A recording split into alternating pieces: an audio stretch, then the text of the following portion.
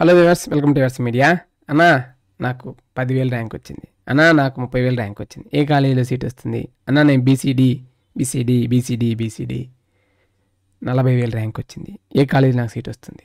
50,000 rank వచ్చింది, ఏ కాలేజీలో seat వస్తుంది? ఈ కాలేజీ నాకు వస్తుందా రాదా? ఒకటే క్వశ్చన్స్ అడుగుతున్నాడు. సో మీకోసమే ఈ సిరీస్ని స్టార్ట్ చేసాం. Eamcet 2022 ర్యాంక్ వర్సెస్ కాలేజీలో భాగంగా ఏ కాలేజీలో సీట్ వస్తుంది, అది కూడా 40K నుంచి 60K మధ్య ఎవరైతే ఉన్నారో మీకు ఏ కాలేజెస్లో సీట్ వచ్చే ఛాన్స్ ఉంది ఆ టాపిక్ మీద మనం డిస్కస్ చేద్దాం. వీడియోకి వెళ్ళే ముందు స్మాల్ రిక్వెస్ట్, లేటెస్ట్ అప్డేట్స్ కొరకు మన yours media YouTube channel subscribe చేసుకోండి. అలాగే ఈ వీడియో నచ్చినట్లయితే లైక్ చేసి షేర్ చేయండి.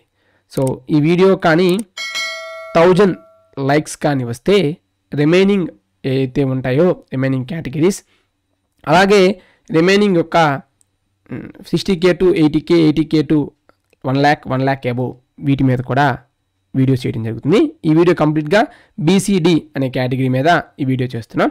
సో రిమైనింగ్ కేటగిరీస్ మన ఛానల్లో ఉన్నాయి, ఒకసారి చెక్ చేసుకోండి.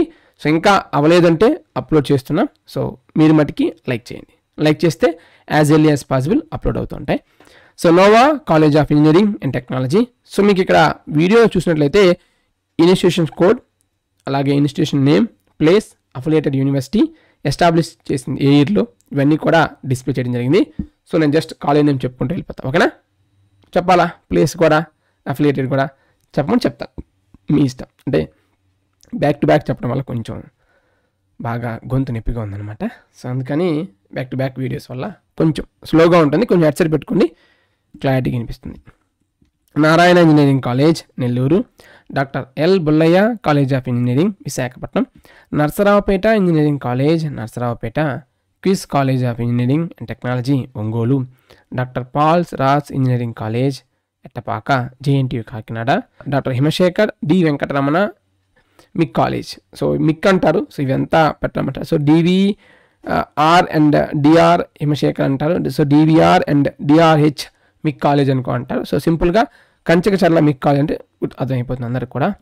Ramachandra college of engineering Eluru, ideal institute of technology Kakinada, Madanapalle institute of technology and sciences, Satya institute of technology and management Vizianagaram, SRKR institute of technology Vijayawada, BV Chalamayya engineering college, Swarnandhra college of engineering and technology, Usharama college of engineering and technology, సాంకేతిక విద్యా పరిషత్ engineering college Visakhapatnam, PBR Vishwodaya institute of technology and sciences Kavali, JNTU Anantapuram కింద affiliate అయింది, Amrit Sai institute of science and technology.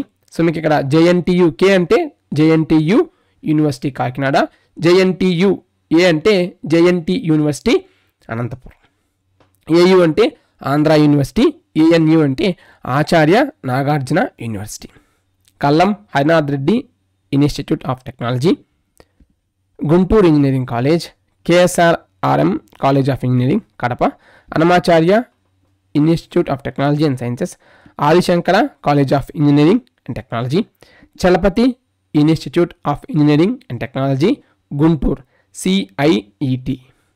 So Chalapathi నేమ్తో 2 colleges ఉన్నాయి వాళ్ళవే. So Chalapathi Lam and Chalapathi institute of engineering and technology Mothadaka. So 2 colleges కాబట్టి ఈ యొక్క college కోడ్ని కూడా గుర్తుపెట్టుకో, సిఐఈటి. అందుకే ఈ కాలేజ్ నేమ్స్ కూడా మీకు ఇవ్వడం జరిగింది. Thanks for watching. Latest updates కొరకు మన yours media YouTube channel subscribe చేసుకోండి.